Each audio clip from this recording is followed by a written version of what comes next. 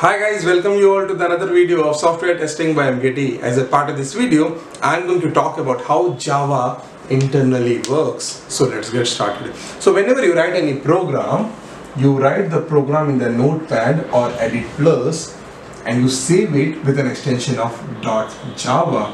You should save the file with an extension of .java and you write it in the notepad. It will be human readable format. Any human can understand it after writing. But how machine will understand this? To make your machine understand, it should go through two stages. That is called as compilation and interpretation. So this is your compilation and this is your interpretation. And whatever the program that you have written with an extension of .java, it is also called as source file. Now, coming to the compilation, the input will be your .java and output will be your .class. Now in compilation, what and all things happen? So in compilation, it will check for syntax, it will check for rules, and it will translates your .java file to your .class file. Any violation in the syntax and rule during the compilation stage will lead to the compile time error. Once after your compilation stage is done, your interpretation stage will happen. The input for your interpretation stage is your .class file and output for your interpretation stage is your binary number. In interpretation, there are few things that takes place. So in interpretation, it will execute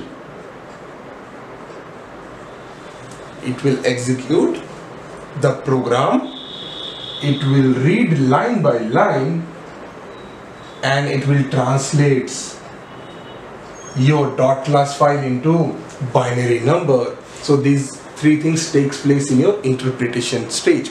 Any violation in the execution will lead to the runtime error. Any violation in the execution will form the runtime error.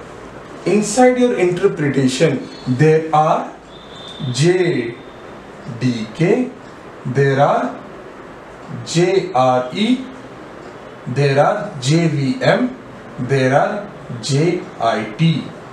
So talking about JDK or your Java Development Kit, it will be having all the library files which is used to develop any new software. Now talking about JRE, that is Java Runtime Environment.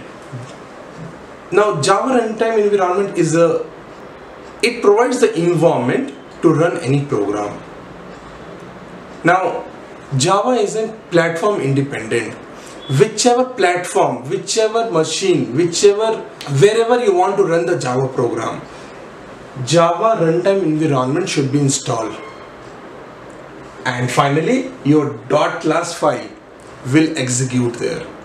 So that's why we say Java is a platform independent. To run the Java program in any platform or any devices, your Java runtime environment should be installed in the device and finally your .class file will execute there. For that sake, we say Java is a platform independent. Now talking about JVM, that is Java Virtual Machine, it does not exist physically, but because of JVM, your program execution takes place. Talking about JIT, just in time. Your JIT will be responsible to convert your .class file into your binary number. And finally, this binary number will be given to the operating system. Operating system will run the program and finally gives you to the output. So this is the internal structure of how Java internally works. So always remember, whatever the file you write that is human readable format or source file will be human readable format, and you should save it with an extension of .java. This is human readable format. To make machine understand it, whatever the code you have written, it should go through two stages, that is compilation and interpretation. In compilation, it will convert your .java file to .class file. It check for all the syntax, it will check all the rules. Any violation in the syntax and rules will lead to the compile time error.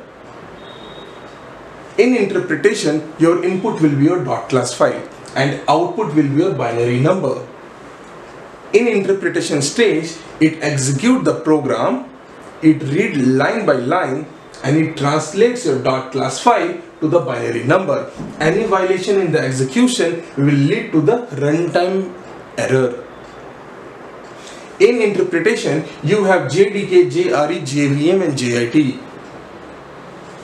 Once after binary number is there, once after interpretation has given the output as binary number, finally those binary number will be given as an input to the operating system.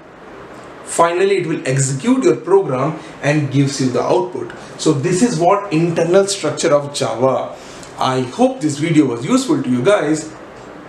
If yes, please subscribe to my channel Software Testing by MKT, give a thumbs up to this video, and please share this video with your Niti friend.